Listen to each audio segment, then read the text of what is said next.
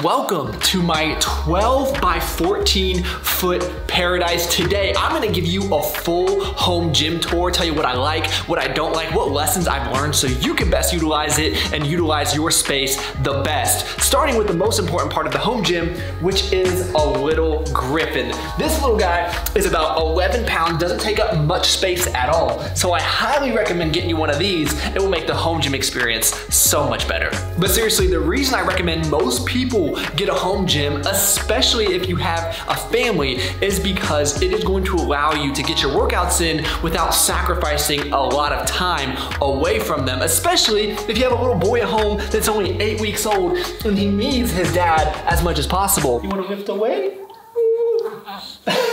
I mean, he doesn't need me as much as mom, but the cool part is if mom wants to come out and get a workout, she can. That's right. Get the home gym. Because I think in a lot of scenarios, if you don't have the gym at home, you're probably not going to be able to get your workouts in, which we want to make sure we're taking care of ourselves and taking care of the family, but that is besides the point. Let's get into the main feature of the gym, which is the power rack.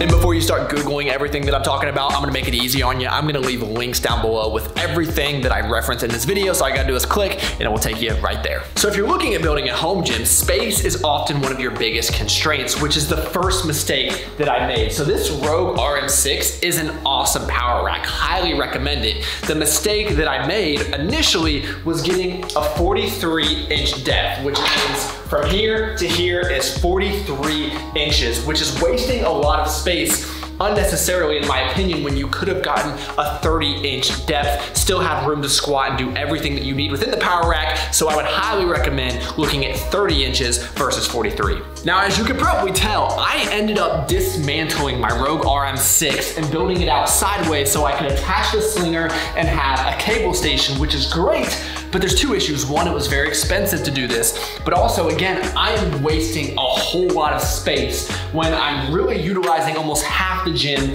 just on this setup. Now, even though this is where most of the action happens, I could have accomplished the same goal in a much smaller footprint by doing a few things. One, getting a little bit of a smaller rack, waiting for Rogue to release the extended Slinger so I could have put it on the original rack, or ideally what I would have done is waited for something like the Rep Ares to come out, the ARES. I think this is really the one-stop shop for most home gyms. The downside to this piece of equipment, it is expensive, but it will have your lat pull down, your pulleys, you could do cable crossovers, a power station. I mean, it's really the one-stop shop that I think would have been the perfect way to utilize my space. Now, with that being said, I do not feel like spending the time to dismantle this entire thing or the money to buy new. So learn from my mistakes, buy once, cry once. Really think about the space you have and the functionality that you're gonna get out of a piece of equipment. Even though I feel like from a functionality perspective, I can do so many different things. So I've got the cable station here. We've got the high row for lat pull downs. It has the low row over here. I did add the Rogue trolley lever arm system, which I like a lot. I find that I get a lot of use out of it. Chest press, leg press, a lot of different movements that I couldn't do with any other piece of equipment. Although I know a lot of people don't feel that these are worth it. I think they're pretty cool. Now, I will warn you, this is not a budget-friendly setup. For me, when I was building the home gym, budget really went out the window. That's why I feel like for most people, Rep Fitness is going to be your best bet. For me, I'm from Ohio, so Rogue has a soft spot in my heart. I also love that it's manufactured in America. That's something that is important to me. But if you don't care about that, Rep Fitness is gonna give you a very similar experience for a much lower price point. Now, when we come to talking about some weights, I have a wide range of a lot of different things. So these are Rep Fitness plates, and I just picked up these Bells of Steel urethane plates, and these are super high quality. So I would recommend something like this, especially for like rows or really anything that you're doing that you don't want to make as much noise as you would with steel plates, especially if you have a sleeping baby in the house. Now, when you're considering a rack, I think the most important thing to consider is the attachments available for it, which is why, again, I think Rep Fitness, something like the PR5000 is such a great option, is because if you're trying to save space, the more you can attach to your rack, the better. So down here, you can see I have my leg roller. This was actually a gift. Ooh, this was actually a gift from my good friend, Brandon Campbell, who has the best home gym I have ever seen, but he's also the richest person that I know, so take that for what it's worth. But this has so many great uses. And then I have the attachment over here. So this is the landmine. You can put the barbells in there, do rows and a lot of different exercises. And then over on this side of the rack, I'll put my dip bar. So just a whole lot of different exercises I can do right here on the rack to help me save space. Now, because I dismantled my Rogue rack, I no longer have the 6 posts with the side weight storage. So what I did is I took the weight horn, I added it to the back of the rack for 2 reasons. One, it's a place to store my weights, obviously, but also I wanted to have a way to hold the rack down since I did not want to bolt it into the ground. Even though I probably am not too worried about that because I did add this side weight stack. So with that on there, chances of this thing going anywhere is very, very low. And again, the Slinger, I've done an entire video on that if you want to check it out. It has some pros and cons. It's probably not the best way to get a weight stack. It's just the thought that I had, and it wasn't the greatest idea. Now, I am not one of those guys with a big barbell collection. I pretty much use this as my daily driver. This is the Rogue Ohio Power Bar in black zinc. Love this bar. It's been great to me. And then all 3 of these bars are from Rep. So I got this basic barbell, mostly so I can use it in my landmine, kind of my beater bar. And then I picked up this Cambered Bar, which is really cool. You can do a lot of different exercises with different hand positions, which I think is awesome, especially to save on some of your shoulders by using more of a neutral grip. Really great bar right there. And then of course I have my curl bar so I can do some curls for the girls. She's not even listening. And again, I just went with some more Rep bars because they are a little bit more economical. And back here, I added a little bit of storage to the rack, just trying to maximize the space with some more weights back here.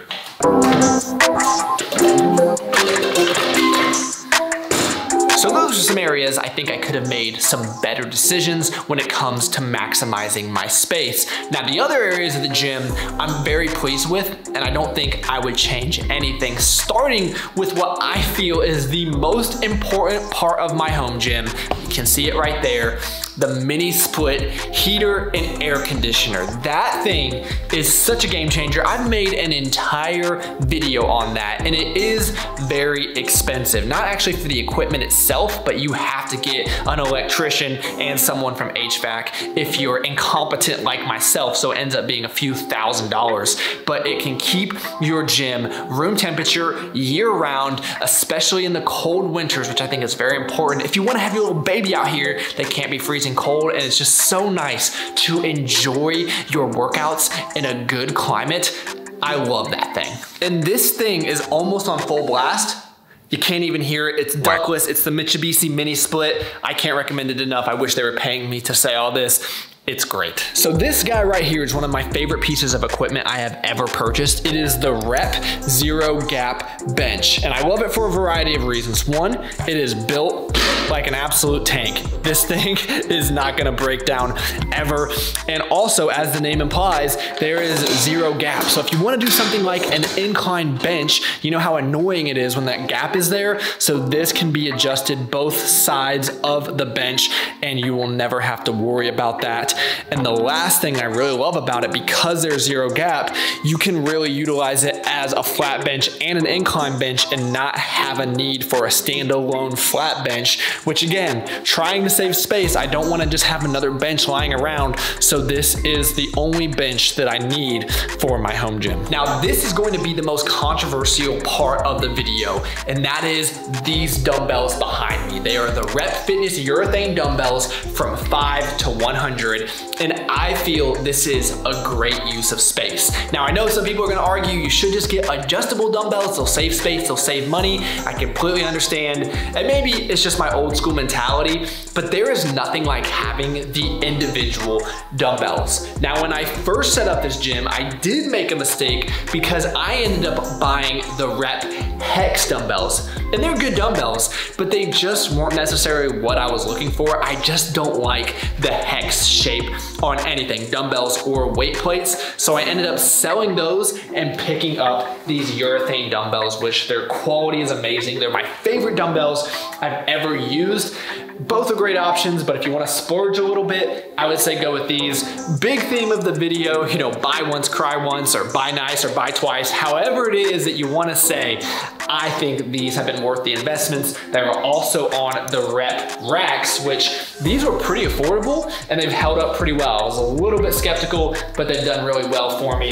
And again, my favorite dumbbell over here, coming in at 11 pounds. You can do curls, you can do press ups, anything you want to do.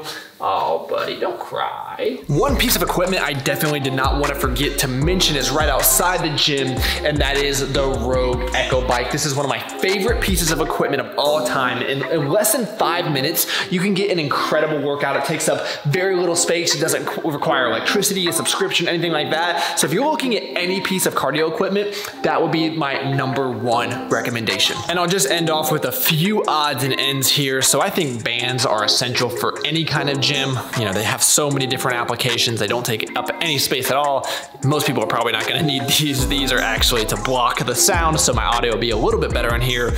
And also, a lot of people ask about this mirror. This is from the Mirror Company, and you literally just go on themirrorcompany.com. It's like 400 bucks, I think. They will come to you, put it up, and it has been a really good mirror. And I'm sure there are cheaper options, but I did not want to go out and source my own and hang it and all that. So it is done very, very well. What do you think, Griff? Raise your hand if they should like the video.